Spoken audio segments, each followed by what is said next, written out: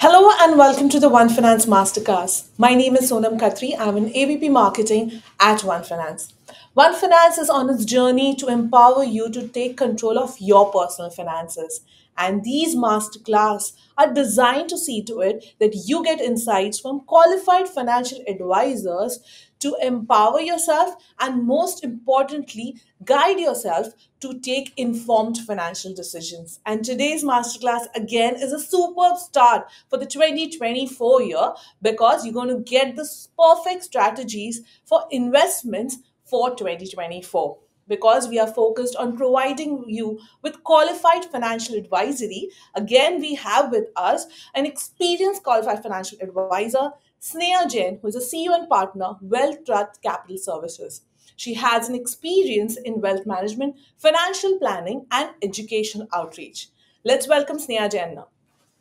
Thank you so much, ma'am, for doing this for Thank you, us. Sonam. It's a pleasure. This masterclass are usually done with experienced qualified financial advisors for the reason that we want everyone to take informed decisions. When we talk about informed decisions, we want them to gain insights about their personal finances. So thank you for doing this for us because we cannot expect that you will not be giving the insights. Instead, you'll be giving them a lot of invaluable opportunities where they have not even seen themselves. So investment strategies for 2024. Investment is one thing that has always been talked about, that oh, equities mein invest karna hai. People are not seeing beyond equities that there are so many asset classes where actually they can invest. What's your view on this? Because you have been meeting a lot of clients. Absolutely, Sonam. First of all, thank you so much. It is a pleasure to be here, and I'm really excited to do this workshop because, as you said, a lot of people when it talks about when we're talking about investing, they're talking about is equity में क्या हो रहा है अरे आज market इतना गिर गया what's going on in the market अब क्या करना है now what अगला next stock pick बताइए अगला please. stock pick बताइए now HDFC bank अरे इतना क्यों गिर रहा है what's the problem there should I buy it so just things like that. It's a lot of noise around market and there's so much happening in the market, and a lot of people look at investing just as equity. Absolutely. Or then they are extremely traditional and they do asset classes which are extreme, not even beating inflation. Absolutely. So both ends of the curve are not good. Looking at it like a trading strategy or looking at it like a very, very traditional approach won't work for your portfolio. And I'm hoping to kind of change that mindset with this workshop here. That completely works for us. So let's get started. Let's start with a poll. We want to understand how much you understand investments and then investment strategy. So first poll is on your bar. You can check it. What do you find most challenging about investing? First is understanding market trends. Second, balancing risk and reward. Third is finding time for research. And fourth, managing emotional decision making. We are live right now on LinkedIn, on our One Finance website and Twitter. For Twitter, you will have to comment the answers. For LinkedIn and for our website, you can easily put your answers over there in the poll section. Please go and vote for yourself over there. Please put a answer over there from your end. Okay, let's just give 2 minutes to our audience and we will just check what is the answer that has come out, and then you'll get a nice flow that what was the most challenging part about investing, and maybe you can guide them accordingly. Okay, let's have the answers, please. Team, could you please flash the answers? Oh, balancing risk and reward is 100% going towards the answer that in investing, the most challenging part for them is balancing risk and reward. This is so true, right? I mean, Absolutely. And this is, I think you'll get a lot of insight on this piece because balancing risk versus, what is the reward going to be? It's a great insight to have when you're investing. So I'm sure. absolutely. Okay, without further delay, Sneha Jain, the floor is yours. All the best and Thank thank you so much. Thank you, Sonam. So let me, express the topics I'm going to cover in this presentation.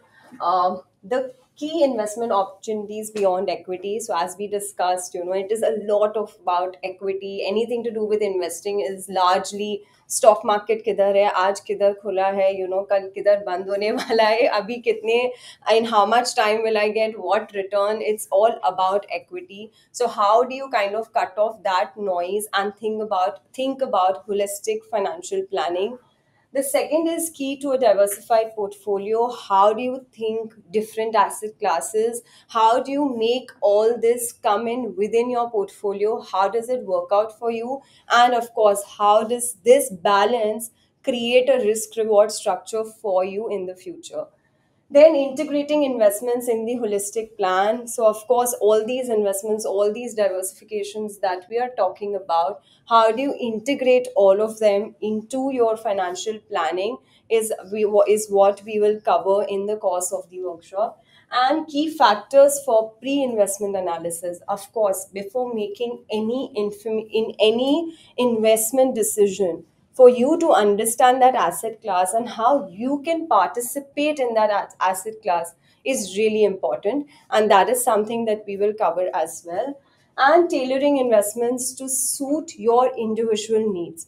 Every individual's personal finance situation is different, every individual's plan is different.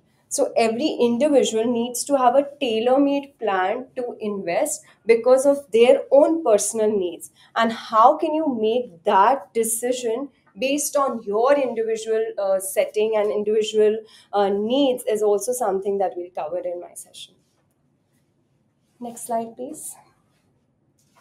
So, the India, we are obsessed with cricket, right? So, I think this is a good way to kind of give you an analogy of saying, so let's look at this, where I have put Dhoni as the only person in the cricket team.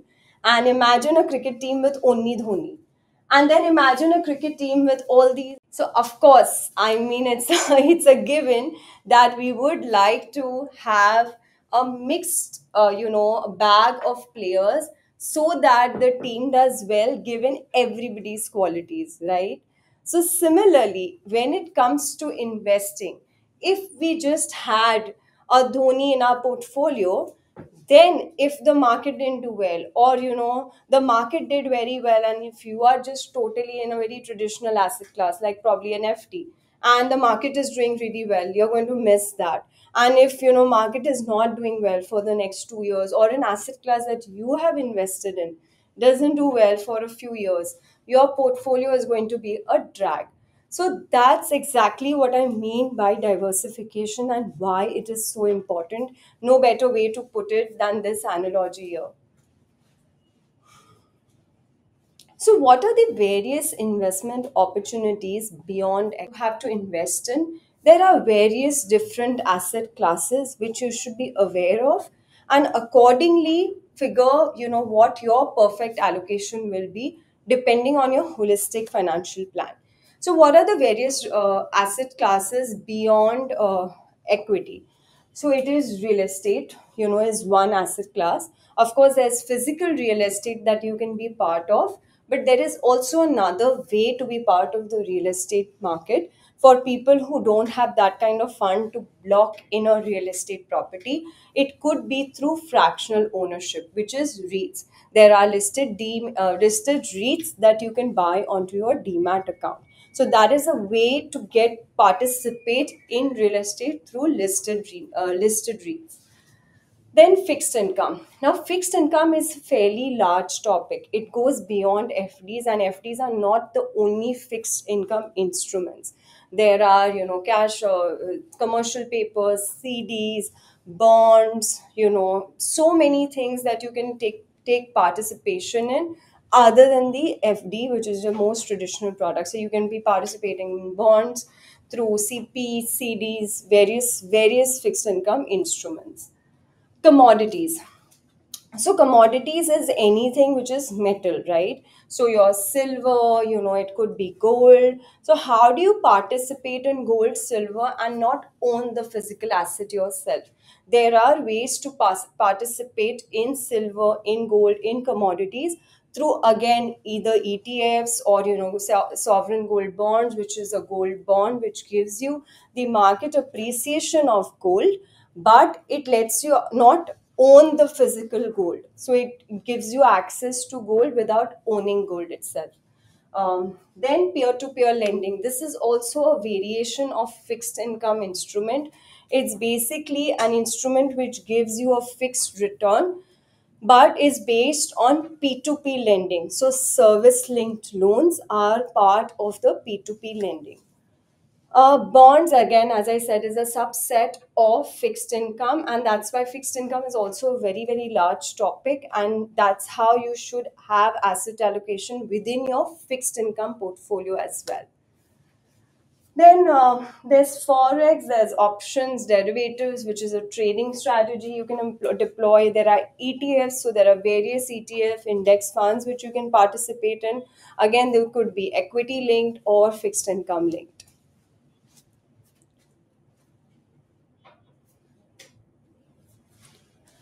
So the investment opportunities beyond equities, and why are we talking about investment opportunities beyond equity? Because of the risk profile that each of this carries.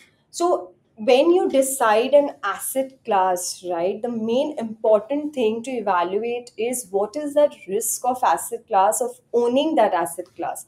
So this is a way of kind of saying what is low risk within that asset class, what is medium risk and what is high risk, and then making a portfolio which is balanced in terms of risk. And this is what, one of the bigger questions that all of you had in the poll was balancing between risk and reward. This would give you that balance when you know which asset class falls under which risk category. So over here, if you go to see, the lower risk is the government bonds, the debt, the money market instruments, anything with fixed income. And even REITs could be a part of this, because REITs has some kind of a rental yield, that is expected cash flows, that forms part of the overall, the low risk category. So between low and medium risk could be REITs as well. Now, medium risk and high risk, like be a medium and a high risk depending on the type of equity. So, a large cap equity will fall somewhere in a medium risk, but a small cap equity would fall somewhere in a high risk. So, that's also something you need to evaluate when you're doing medium and high risk as well. So, within medium risk, we would have equities, we would have REITs, again, real estate. High income bonds, yeah, bonds which are credit risk, so that doesn't fall under low risk, and that would come part of the high risk portfolio. And of course, any trading strategies that you deploy, anything where you're taking margin to kind of invest in, taking a higher risk, because trading can be momentum based and is a very momentum call that you're taking, and thus could be much higher risk.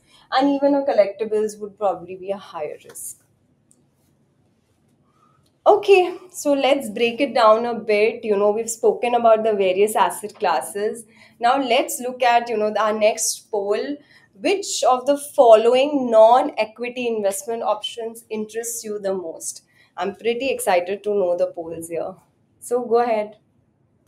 Wow, I wasn't expecting this as the poll answer, and that 100%. So, real estate is something that really interests you. So, we will deep dive a little bit onto this, how you can be participating in real estate without really owning property and taking a one residential or one commercial property risk, and how you can probably diversify that risk also. Now, what are the benefits of these diversification? Why are we talking about, mitigating these risks, or why is it so important to diversify? Now, what happens? Okay, so in the last 1 year, let's see, the small cap index has delivered somewhere about 45% kind of a return. Okay, and your large cap index has given about 18 year to date. I'm talking about the calendar year, from Jan to December. The returns have been about 45% for a small cap index. For a large cap index, they've been about 18%. For gold, they've been about 12%. But for a international equity, they have been about 25 odd percent. If you look at the indexes, okay, S&P 500. And if you look at real estate, they're probably not. Actually, the last year has been pretty quiet for real estate. But this year, I mean, given the demographics, etc., there is expectation that the real estate sector would do really well for this year. Now, let's say because of your last year experience, you're very highly allocated into small caps because they give a very high return, and you don't have real estate because it probably didn't give you any return or it remained flat. So how do you add a real estate exposure to your portfolio so that if this year real estate does well, you really enjoy those benefits also? That's why, looking at portfolio diversification is so important even in asset classes, because within equity also there will be various asset classes that you have to diversify into. Okay, so what it would do, it would mitigate risk. So let's say last year if you had only real estate and FD, okay, which is the two sectors which actually performed the least in the whole last 1 year. So if you had only FD and real estate, you would get about 8%, and real estate, would have been a very flattish growth as well. You would have really, your overall portfolio wouldn't even have beaten inflation from a post-tax perspective. So what does a diversified portfolio do? It mitigates your risk. So what it's doing is, okay, you will own a little bit of FD, real estate, small cap, large cap, mid caps, everything inclusive will give you a good portfolio return. And even if one, two sectors within your diversification don't do well, it will at least not hamper your overall portfolio growth. Thus, mitigating risk is what a diversified portfolio does, and maximizing returns. As I said, right, because these various asset classes have given different returns. So, let's say you were very risk averse, you didn't put it only in a small cap kind of a portfolio. I mean, it was the best performing for last year, so you would have not enjoyed any return from a very good asset class. Thus, what a diversified portfolio would have done, somewhere it would have done a flattish return, but somewhere it would have made up the return through another asset class.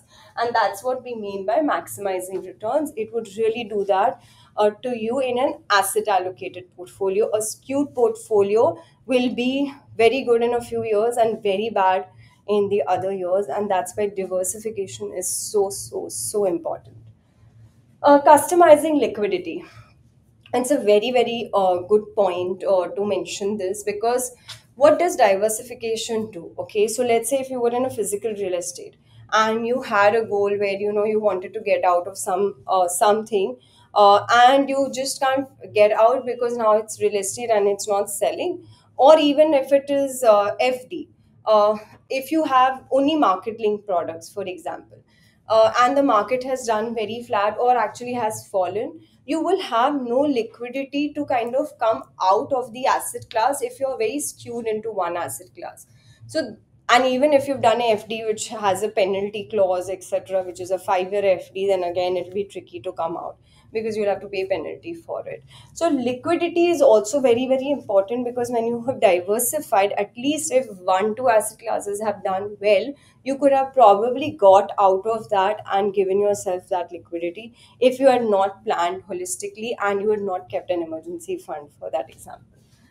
Smoothing out volatility, it is about, if some market cap versus some other product like commodity didn't do well probably last year or the year before that, it would have smoothened out that volatility, because gold as a product has also been extremely volatile.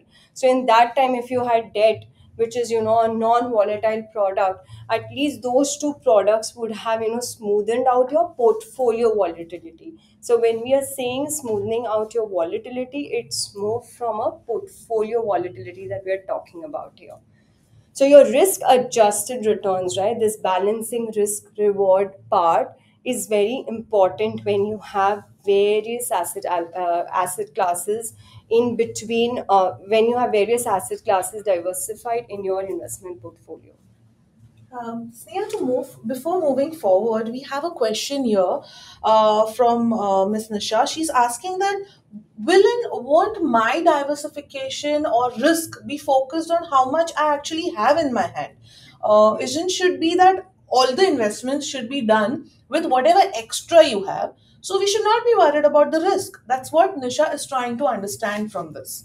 So she must have kept some investment money aside, and she it's not something that she's very much dependent on, and that's why she thinks not too risky to do this investments or do investments in any particular factors? So very good point, which I like to discuss a little more on. This is called inefficient investing, because that extra surplus, you're just thinking this is your investment money, right?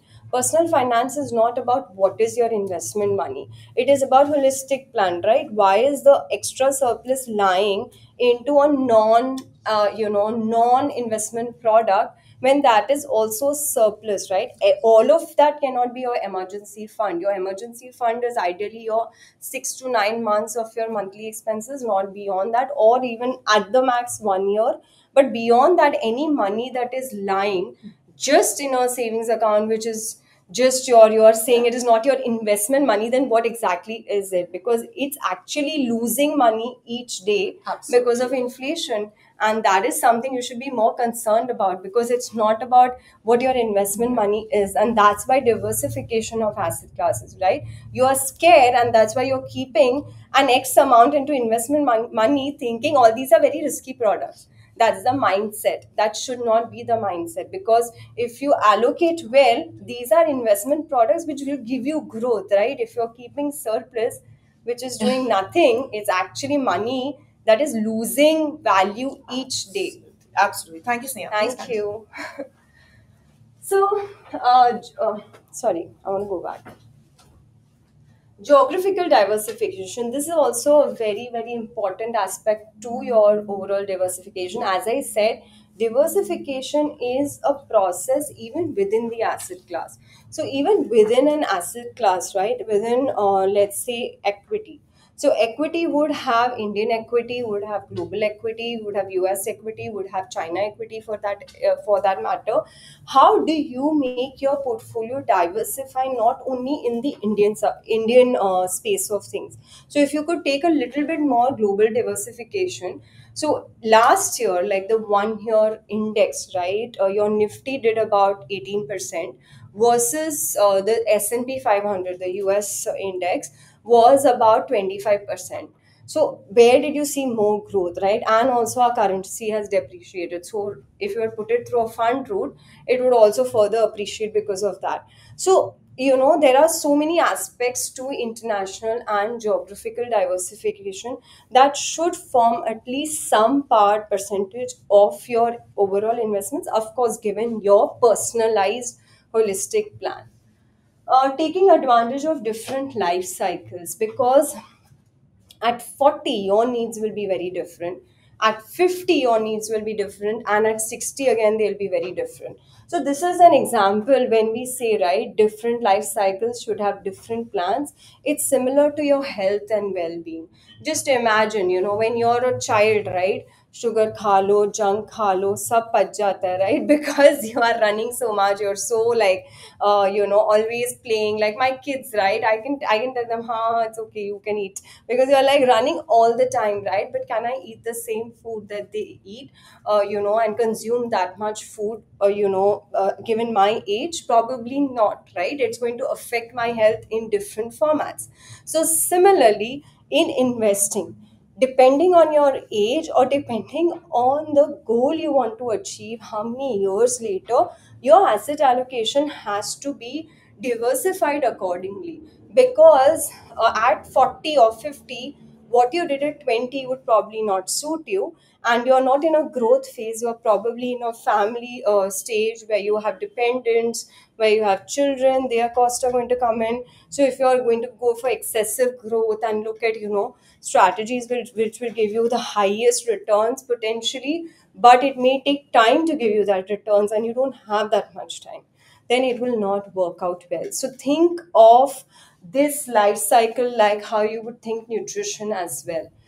It's a great way to kind of put an analogy, I think, to think of health and investment in the same limelight, of course given different life cycles in your life. Enhancing peace of mind. So if you have a well diversified portfolio, you will be so much at peace, because you will not be scared, like how Nisha pointed out, right, that I have investment money that I have put in. Why is she feeling that? Because maybe she feels all this is risky. First of all, when these asset classes, when you're really allocating it in a way which is right for your portfolio, then the risk is really reduced. And that's what you have to kind of do to your portfolio to feel confident to put all your money at work and not do inefficient investing. So, integrating these investments, all that we spoke about, how do you put it planning?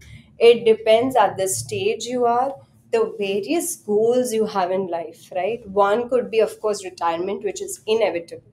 We have to retire one day, we'll have to give up the job, probably the business. We don't want to depend on anybody. For so many years, you didn't ask money from anybody to sustain your lifestyle. You don't want that lifestyle to dip. How are you going to ensure what you spend today, inflation adjusted, you will be able to spend 20 years later? Think inflation adjusted when you think retirement planning. Otherwise, your corpus will be so little that you will not be able to sustain a good retirement without depending on anybody. Then will and estate planning. A lot of people don't even think about will, don't think about estate planning until they really reach in their 60s. Life is unpredictable. We travel a lot. We are living in a city where, of course, the AQI levels are higher. I mean, life is unpredictable. You don't know what's going to happen next. All the wealth that you have accumulated, you at least want the dependents to get it mess free, and you want them to at least have a peaceful life if at all something had to happen. So make it very clean from a paperwork perspective. Will and estate planning is as equally important as any other aspect, and one should definitely look at doing it. Cash flow planning. So, cash flows are not a problem when your salary is coming in, right? You get a relief. Array first ko credit aa gaya, right? So, that relief should be for a lifelong, no? So, cash flow planning is very important in that sense. Now, that cash flow, how you feel, the credit has come, right? You feel relieved. That relief you should have for all goals in your life. So, what is cash flow planning? It is planning for goals like, let's say, children are going to go study abroad, and that's a goal 20 years later. How are you going to manage that cash flow? And how much is enough from an inflation adjustment point of view? Inflation for education is only increasing by 10-12%, not even at 6-7%, which is the CPI. If you see, education has become way more expensive than anything else which was, out in, at least in my years or in anyone I know 15 years earlier, education was much cheaper than it is today. So how are you going to grapple and take on those cash flows 15 years later? That's also a plan, right? So cash flow planning means planning for every goal. So it could be cash flow for a particular goal, or it could be like retirement. Every month you need a credit like a salary if the salary stops. And that will not happen only through your PF. Your PF is not going to be able to give you so much money to have cash flow plans till 85, 90. It's going to be very difficult for the PF alone or for one asset class alone to be able to make you stride through that journey of cash flow planning. Insurance planning, I think this is one of the most not thought of planning. Everybody, first of all, most of the people I know, they'll take up, the corporate gives them health insurance, they'll not take up their own health insurance. At 50, 54, when they are about to get on a sabbatical, want to leave the job for a few years and then want to move into something else, they have no health plan in of their own. If you don't have your own financial insurance security, it's going to be a very big amount that you will have to keep aside just for medical emergencies, which is not a very healthy thing to do. So insurance has to be planned again, thinking of medical cost over the years. It cannot be like your sum insured can be 5 lakh given the current expenses. It has to be topped up depending on what could be the expenses in the later years also, because once you get any detection of any of the ailments, etc., topping up your insurance policies will be much more difficult. And insurance planning also has a very important aspect of critical illness riders and term insurances. We are one of the most underinsured countries in the whole world. Most people have money back policies which are clubbed into, investment thinking insurance policies, where your sum insured for your nominee. So what is insurance, right? You're taking a car insurance, for example. You're taking it if your car को कुछ हो जाए ना, not like you want the money back अगर कुछ नहीं हुआ car को. That is not how you can think about insurance. So similarly, if something happens to the breadwinner of the family, a term insurance is so essential for the nominees because they are really dependent on your income. So there has to be a very holistic plan made for insurances, of course, depending on your liabilities, on what your nominees, etc., would need as expense if something had to happen to the owner in the house. So insurance planning is essential, very, very essential. And tax planning, again, we wait until March. अरे अभी tax planning नहीं किया, now you invest and then you're investing in a rush. You don't want to read through the instruments that you're investing in, and you're just going and putting away money and locking in money, because most tax exemptions are locked in money. If you do a PF 15 years, if you're doing insurances, then probably for a much longer period, etc. So please do your tax planning well in advance. Also, tax planning also involves a very essential part, which is calculating your post tax return. So a lot of people, right, when you do traditional asset classes, and if you're doing FDs, and if you're in the higher tax bracket, actually that what will that do is give you tax incidence every year, versus if you even put it in a fixed income product, it will at least give you tax incidence only at the time of redemption, like a debt mutual fund. So one needs to think of tax incidence at a investment level also, because it's not only the exemptions that are tax planning. Tax planning is also what is your post tax return of your overall portfolio, which is very essential to understand, because that's the actual return that you have made, right? Liability planning, of course, if you have loans which are way beyond your means, it's not a very healthy situation. You have to analyze your situation, make sense of your liability versus your income. And, everything has to be calculated depending on your income. And it cannot be your income is X and, you have 70% of EMIs. It will not add up in the longer term. Of course, and then investment planning, which is diversification through various investment avenues. Okay, another quick poll. What do you consider the most important aspect of holistic financial planning? Go on, put your votes.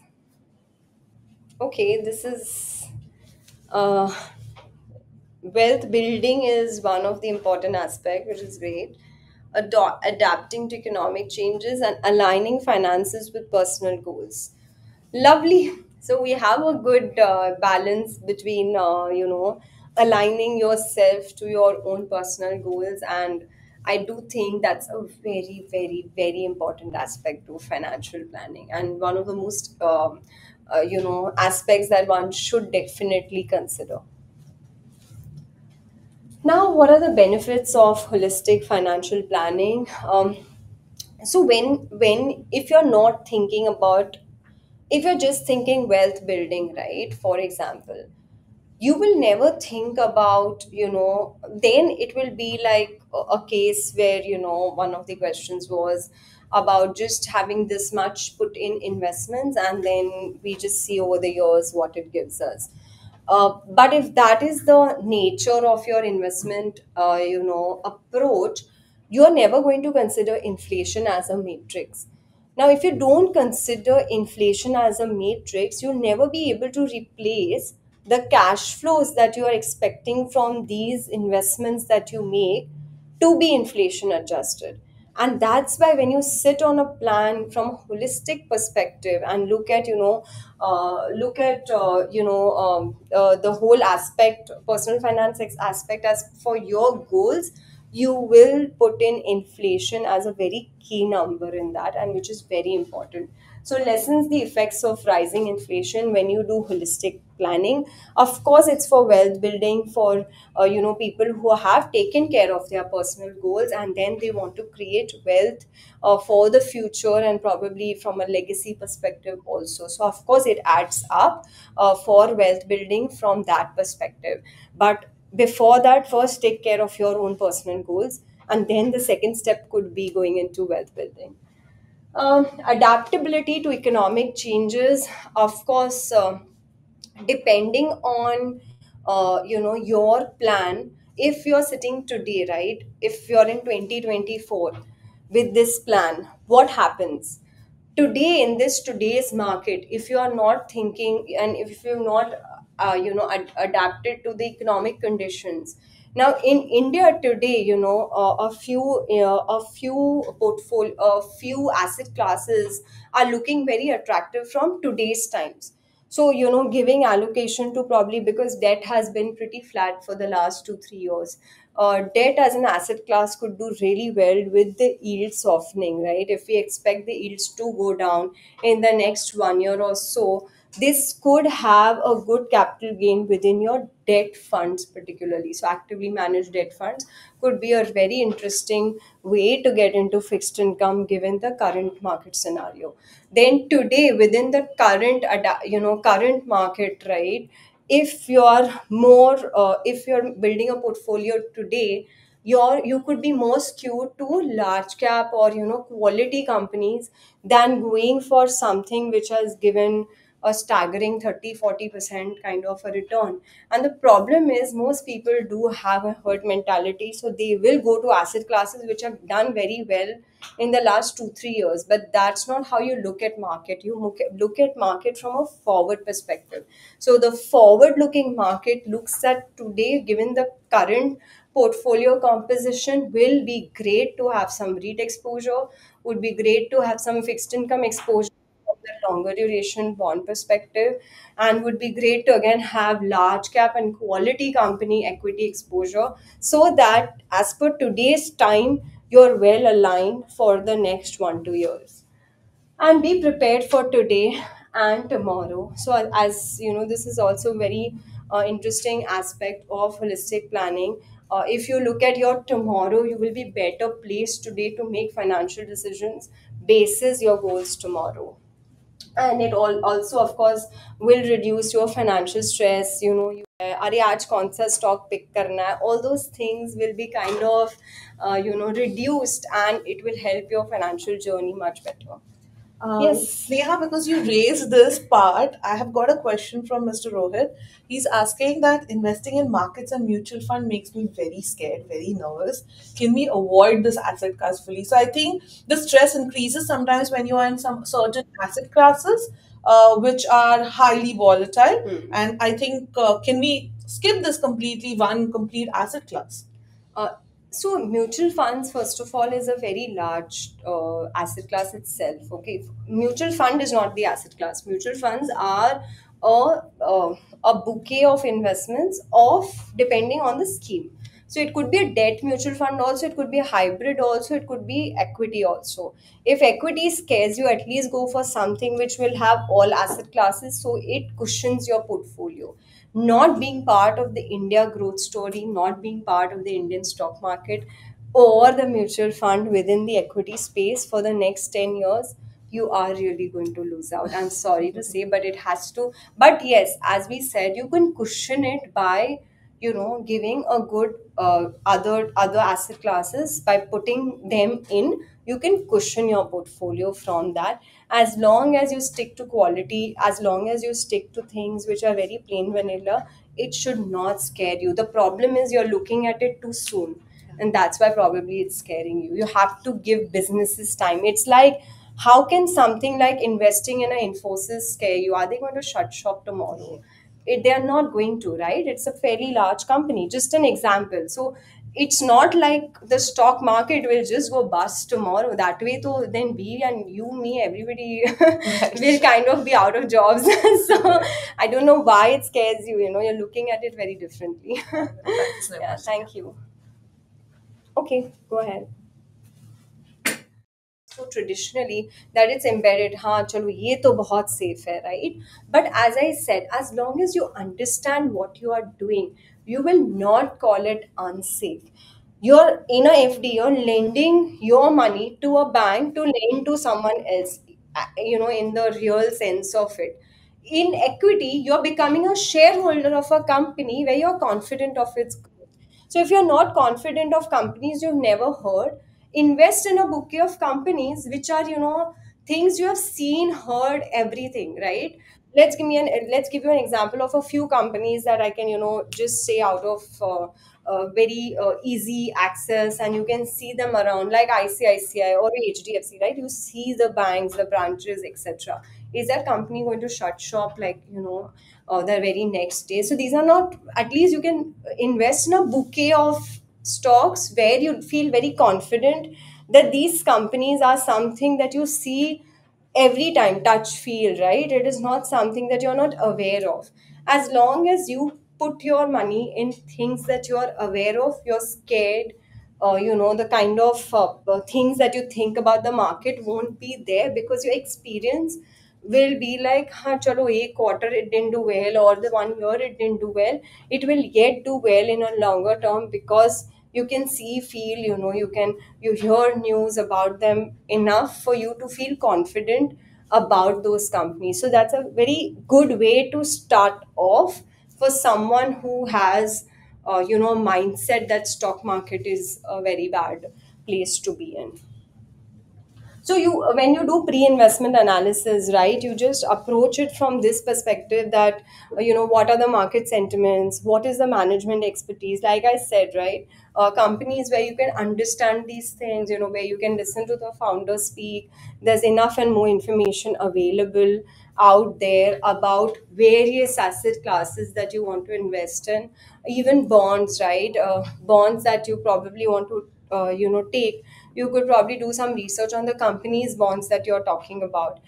So it is very important to look at, what the management is talking about, the company that you are investing in. What are the industry analysis, what is the financial performance been over the years. So something where you look at a little bit back tested data, where you understand that over the years this company or this stock or this FD, have given you consistent returns. And then, of course, risk analysis depending on your portfolio and your period of investing. You're 27, you don't have any goal that needs to be fulfilled right away. All your goals are in the longer term, are in the future.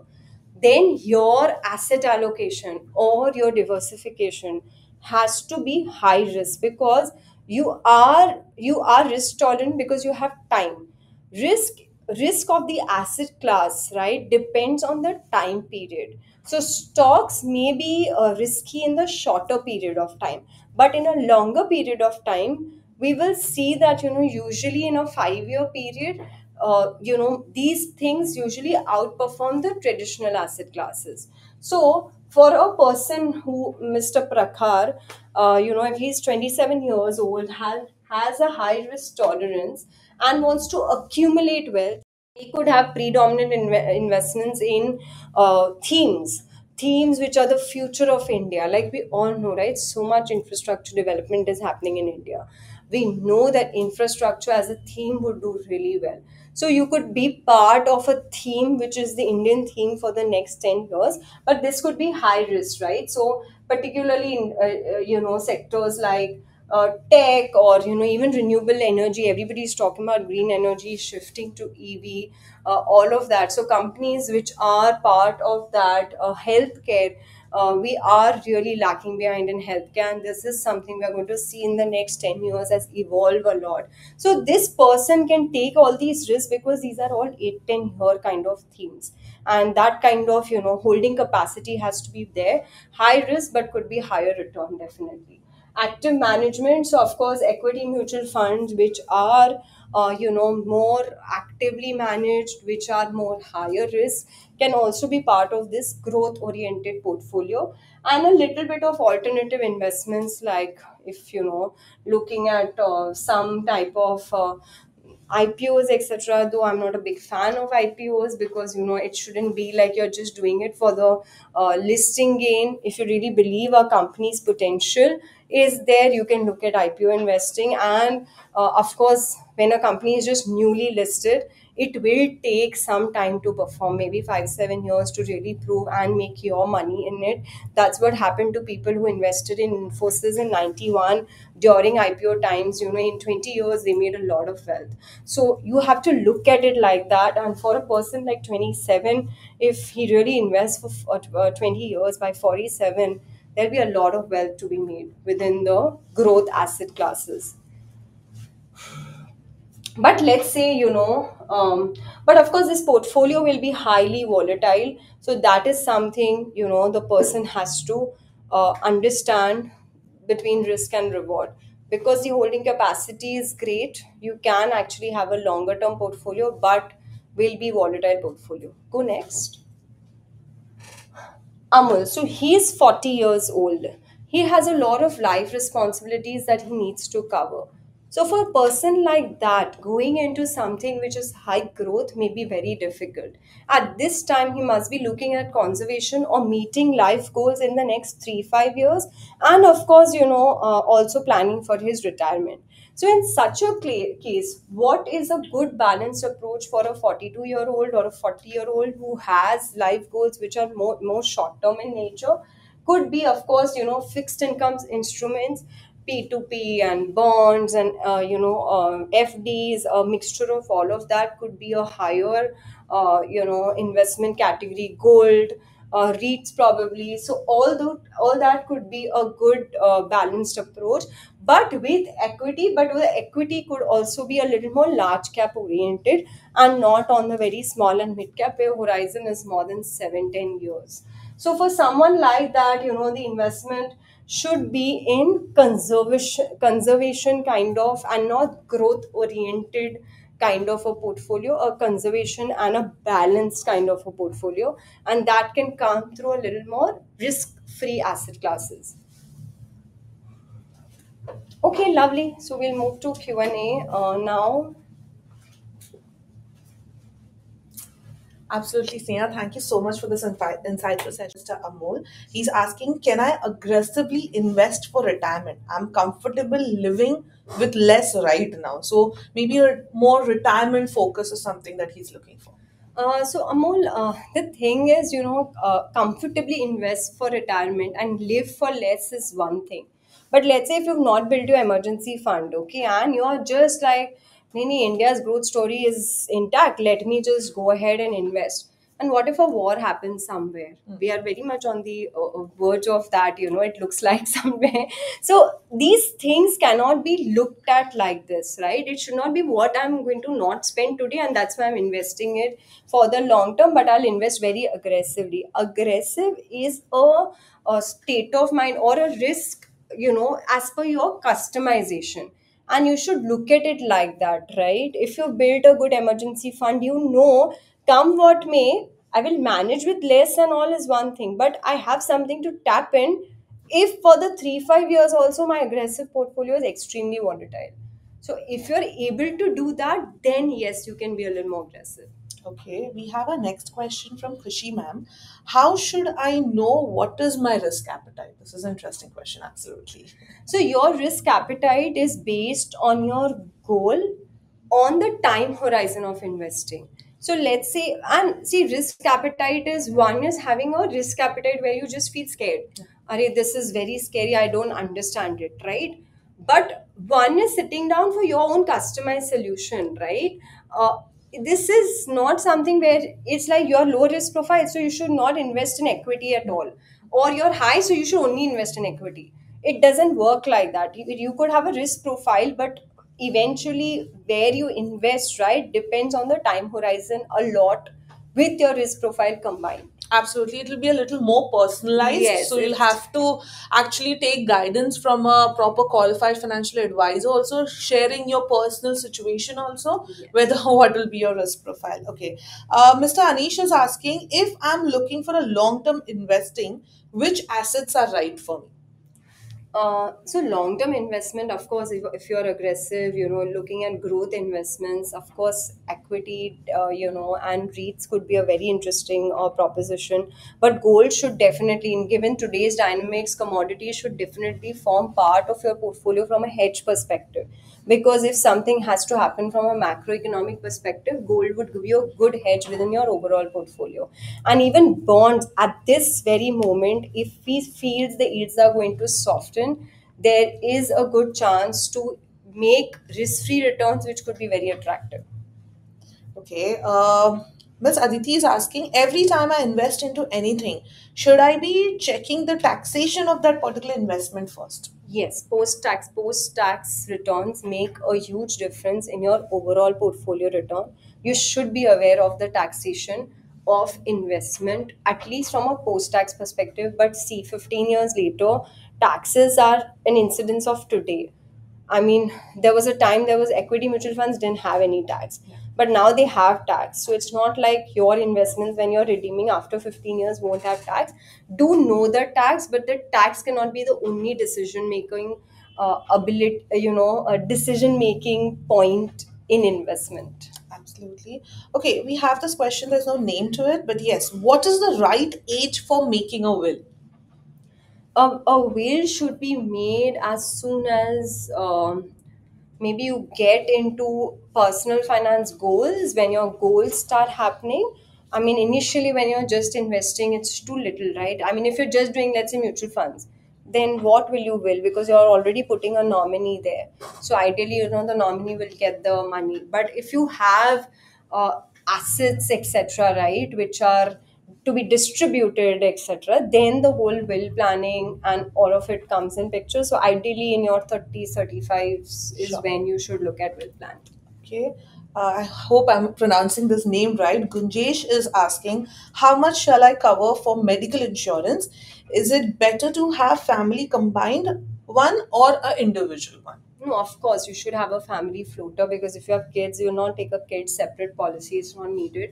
Definitely a family floater, but depends on the city you're living in. So if you're living in a tier one, you should have higher coverage versus if you're living in tier two, tier three, where health expenses, hospital expenses are lower. You can probably have a lower coverage. So it's not a one fit for all. As I said, personal finance is personal, and that's how it should be. It has to be customized depending on your expenses, because depends on which hospital also you will go to. Absolutely. Absolutely. Looking at the healthcare costs, yes, please consider that part Yeah. first. Okay, Mr. Tushar is asking, how many times should I realign or review my investment strategy, looking at so many global events continuously impacting my portfolio? So if your wealth manager or your advisor tells you to stay put, you should listen to them. Okay. Okay. Now, Mr. This Karan. excessive information is not always good.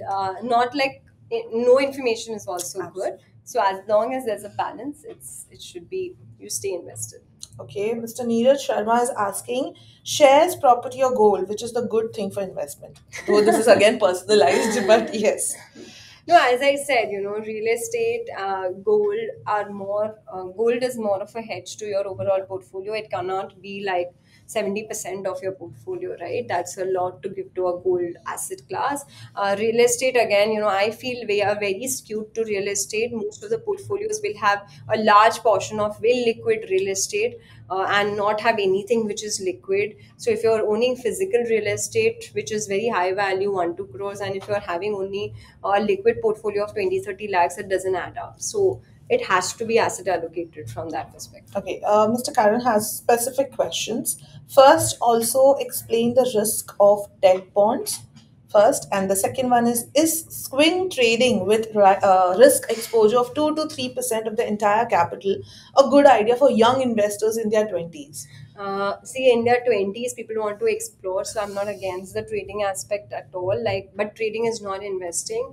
You're exploring, you're understanding, and if you're, deploying some strategy there, it's completely up to you. But your overall, if 100% is your portfolio value, you should not go beyond 3 5% in trading, I would say. If that too for a young guy, okay. So if it's 1 lakh, you're trading with 10,000. It's like that. Yeah. But trading is not investing.